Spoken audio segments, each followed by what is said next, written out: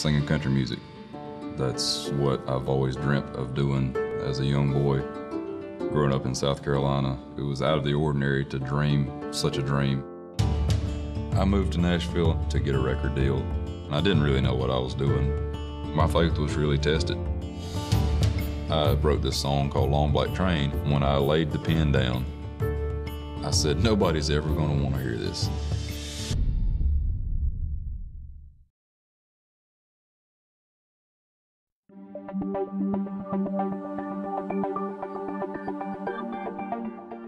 In Fairfield County, something new comes across my desk every day. Crimes are committed, cases are solved, and a community is made safe by the hardworking employees of the Fairfield County Sheriff's Office.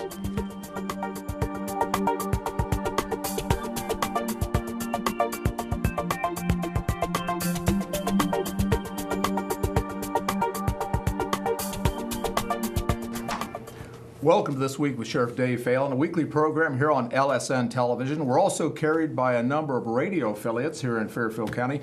Do appreciate you, the viewers and listeners that join us each and every week. We've got a great guest, and we're honored to have Judge Dave Trimmer with us. Sheriff Phalen, thank you very much. An old friend. We've known each other, wow, when you were a prosecutor? Many years. It's about 15 years now. At least. Yes, yeah, sir. Yeah.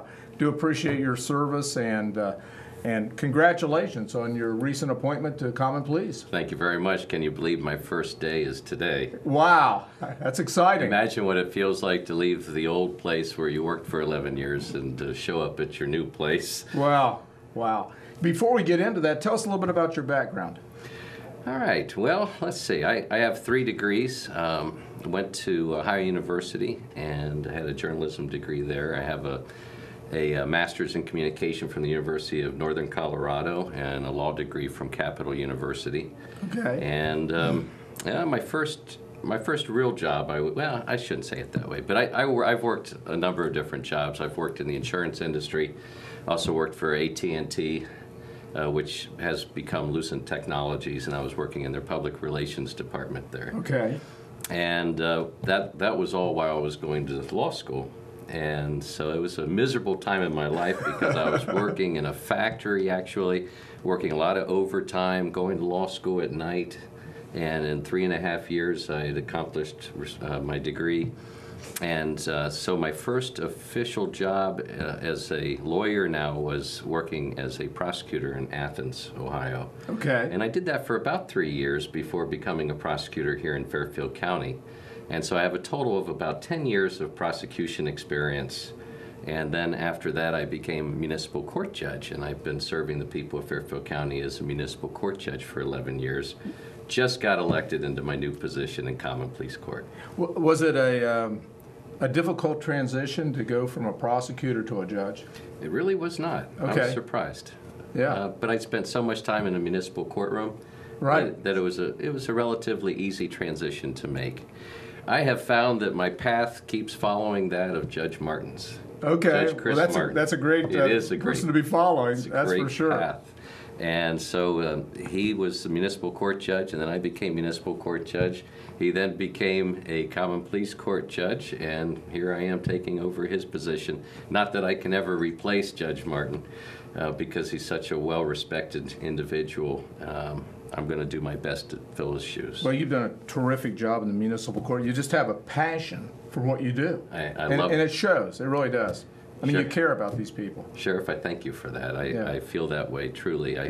I believe that I was a person that was born to serve others. Right. So a little bit, you have the drug court, or you had the drug court? I did have the drug court. And I guess even before we go a little bit further, probably a lot of viewers and listeners that are not familiar with the court system, what is the difference between the municipal court and the common pleas? Sure. The jurisdiction of a municipal court judge is as follows. If it's a civil case, Okay. up to $15,000 in damages. Okay. Also, all misdemeanors are prosecuted in municipal court. Okay. And also small claims cases are handled in municipal court. Anything over and above all of that is handled in common pleas court. So you have a lot more serious serious cases like felony cases, right. Major drug cases, murders, big time theft cases. And then the civil cases, of course, are anything over a claim of $15,000 in damages. Is there any particular case that's already been disposed of that really comes to mind, and since you've been in municipal court, that said, wow, this is something that really kind of took me back a little bit? Well, that kind of puts me on the spot there, Sheriff. Thanks for asking that question. Maybe you can't share that. I don't know. Well, let me ask you, how many cases does a municipal court judge hear during the course of a year? Well, in Fairfield County, we have 22,000 cases a year, which includes criminal and civil. Well, that is amazing. That is amazing. It really is. And, of course, there's 2 municipal court judges, so each one handles half of that burden. That still seems like it'd be pretty overwhelming. You are busy. Wow. It's really the ground floor of society and dealing with society's issues and problems. Not that everyone who gets a traffic ticket is, a big concern for the court. That's absolutely not true. But I can tell you that in that position in municipal court, you are in the front lines where you see all the present trends occurring in our communities and our society. And it's kind of troubling, really, when you look and see where society has been heading for the last 10 years or so. What's the biggest shift you've seen? Drugs, by far. The use of drugs. Okay. And you were instrumental in the drug court. You're part of the drug court. Well, so the best way I can explain why I even started a drug court program, and please keep in mind that I was not the first municipal court judge to start a drug court program. There's probably now about 80, maybe 100 drug courts throughout the state of Ohio. Okay. And these are called specialized dockets per se. And so some of them are specialized around drugs, some are specialized around domestic violence, some around alcohol offenses. Okay. Some are geared or designed towards veterans. But the one that I felt that our county needed was to have a program that was focusing on the drug problem in our community. And so what I realized in the past is that as a judge, people would continue to use while after being placed on probation. And so I would stick them back into jail to get them to dry out. Not that that's not necessarily a good thing to do, but there are other options for sure. And so I realized that we needed to start looking at another way to handle the drug problem. And so on Valentine's Day 2007, I started what's called the Fresh Start program, which is a drug court program. And so we've been in operation for about 8 years, and we have had some amazing accomplishments that I'm very proud of. Yeah, you had a great staff, and I know you think a lot of your staff. I had a super staff. Yeah. One of the most difficult conflicts that I've had in taking the new position is that I knew I would be leaving an incredible staff behind. Right. That's not to say that my new staff isn't going to be equally incredible, right, but certainly the old staff was amazing. Well, and I think that when I look at some of the things where you had the picnic and you had the Christmas party for people that are in the program, it just was kind of like going beyond just being a judge, but going one step, saying not only am I here to administer this program, but I'm gonna make sure even beyond that we're doing some things to help you. I'd like to mention this at this very time, and that is Sheriff Dave Phalen attended every single event that my drug court program ever had. And whether that was playing kickball in support of our Fresh Start people, or if it was being at the annual Christmas party, and your support was truly amazing, and you're a dear friend, yeah, and will always be. Well, and I'll never forget this. In 2003, it was a couple days before Christmas, and Judge Trimmer's a great woodworker. And he actually made a nativity scene, and I mean he built the house, and it's about that high. It's a nice nativity, the manger scene, and delivered it to Loretta and I at our house. And to this day, every Christmas, we always think about you on Christmas because we have that out on our main in our kitchen, going between the kitchen and the dining room, and we get more comments almost every year about that nativity scene because it's terrific. And I guess for a period of time you were making like one a year, and One then a you year, giving it certain away. But ever since I had my child, I've kind of Yeah. haven't been doing that so much. But that couldn't have gone to a better family. Yeah, Sure. yeah. Well, we think about you every Christmas. It was very thoughtful, and it's one of those things that it will have a generational impact, because Yes. we'll be putting that, to our kids and our grandkids, and so that'll just be passed down for many generations. I'm glad you appreciate it. Yeah. Now, we don't have a lot of time, so I'd like to have you back next week and talk a little bit about the Common Pleas thing.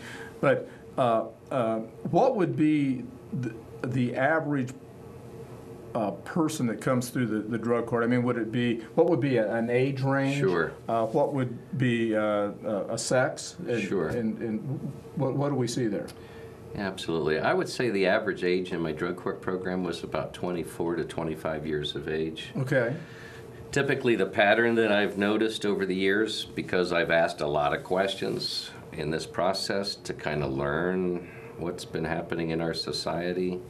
And so typically at the age of 12 to 13 is the introduction of marijuana in a person's life. And then from marijuana, typically it goes to pills. So we're talking mostly about the opiates. And then from the opiate pills comes the heroin. The heroin typically is being introduced into a person's life around 17 or 18 years of age. So I would say about the average number of years a person has been hooked on heroin in my program was about 5 to 7 years.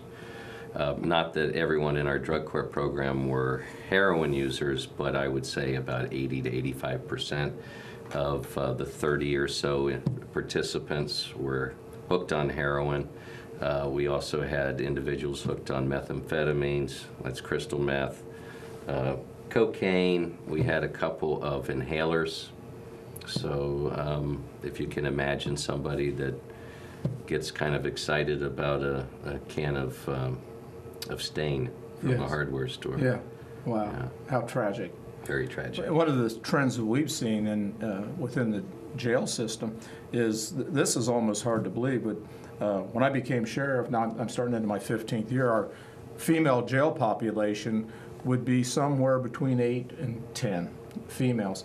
Well, today we see it's not unusual to have 60, 70, 80 females. So we have really seen that group jump tremendously. And almost all of them are addicted to the heroin or opiates. It's true. So it's very, very problematic. I think decades ago, maybe 2 decades ago or so, typically it was the men that were using drugs, living this reckless lifestyle, and the women would typically be more responsible, stay at home, care for the kids. Right. And unfortunately, that's not there for the children anymore. It's affecting both sexes, as you had mentioned, equally. If you have time, I'd like to have you back next week. Sure. And we're going to talk about maybe some of the goals you have for the Common Pleas. Yes. And what an exciting time. So appreciate the Honorable Judge Dave Trimmer, Common Pleas judge here in Fairfield County, taking time out of your busy schedule. I know this is a busy, busy day for you, and it's very nice of you to come in and take time to do this program. Well, the clock on the wall says we're just about out of time, and do appreciate you, the viewers and listeners. Appreciate our executive producer, Kelly Roberts, lining the guests up, working on the questions, a lot of behind-the-scenes stuff, and certainly the students here at Fairfield Christian Academy that produce and tape this program every week. And we just have a lot of folks behind the scenes that make this program possible, and I'm very thankful for that. Until next week, same time, same place, God bless, and we'll see you right here next week.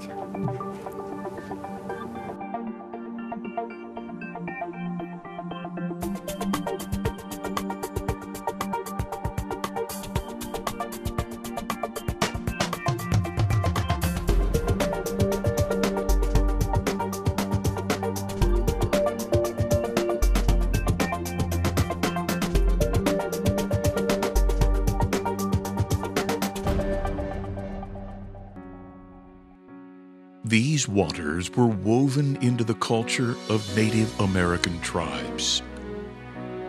The descendants of the early Europeans built a business here based on agriculture.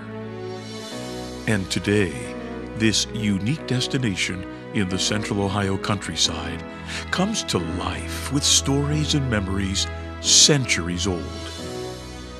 The Fairfield County Historical Parks invites you to amazing Rock Mill.